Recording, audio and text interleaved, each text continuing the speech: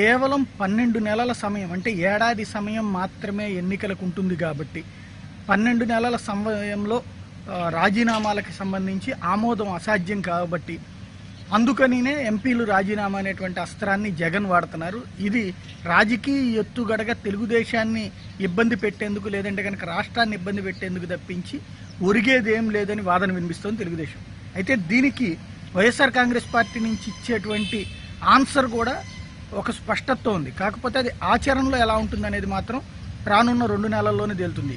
వాళ్ళు చెప్తున్నటువంటి పాయింట్ అయితే మేలో గతంలో పార్లమెంట్ స్టార్ట్ అయింది, ఎన్నికలు ఏప్రిల్ ఆ సమయానికి పూర్తయినా కూడా మేలో పార్లమెంట్ స్టార్ట్ అయింది కాబట్టి అప్పటి నుంచి కౌంట్ అవుతుంది. మార్చిలో ఇప్పుడు ఏదైతే ఏప్రిల్ 6 కనుక తాము రాజీనామాలు చేస్తే 14 నెలల గడువు ఉంటుంది. 14 నెలల గడువు కాబట్టి అందులో కూడా స్పీకర్ ఫార్మెట్లోనే రాజీనామాలు సమర్పిస్తాం. స్పీకర్ ఫార్మెట్లో ఇచ్చినప్పుడు ఆమోదానికి పెద్ద సమయం తీసుకోనక్కర్లేదు, వారం రోజులు సమయం సరిపోతుంది. ఆ స్పీకర్ సాధారణంగా రాజీనామా ఇచ్చినటువంటి ఎంపీని పిలిపించి మాట్లాడిన తర్వాత రాజీనామాను ఆమోదింపజేయాలి. ఆమోదించిన వెంటనే దాన్ని ఎన్నికల సంఘానికి పంపిస్తే 6 నెలల గడువులోపు మళ్ళీ ఎన్నికలు జరపాల్సి వస్తుంది. అప్పుడు ఇంకా 8 నెలలు ఉంటుంది కాబట్టి సమయం సహజంగానే ఎన్నికలు మళ్ళీ జరపాల్సి వస్తుంది.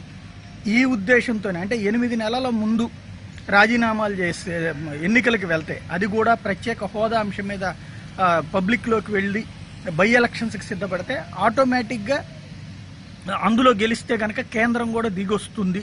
ఈ కోణంలో ప్రెషర్ చేస్తున్నామని వైఎస్ఆర్ కాంగ్రెస్ పార్టీ చెప్తుంది. కాకపోతే ఇవన్నీ కేవలం డ్రామాలు తప్పించి కరెక్ట్గా ఆ సమయానికి ఏప్రిల్లో వీళ్ళు రాజీనామాలు ఇచ్చిన దాంట్లో ఏదో ఒక పాయింట్ మెలిక పెడతారు.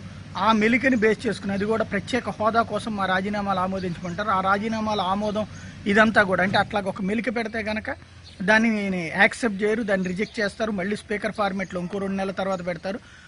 అప్పటికి టైం అయిపోతుంది కాబట్టి ఎన్నికలు అక్కడ జరగవు. రాజీనామాల ఆమోదానికి ఒక 6 నెలలు పడుతుంది. ఆ తర్వాత ఎన్నికల దగ్గరకు వచ్చేసినాయి కాబట్టి ఆ విధంగా ఎన్నికల్లో ఉపయోగించుకోవడానికే అన్నది తెలుగుదేశం పార్టీ చెప్తున్నటువంటి మాట.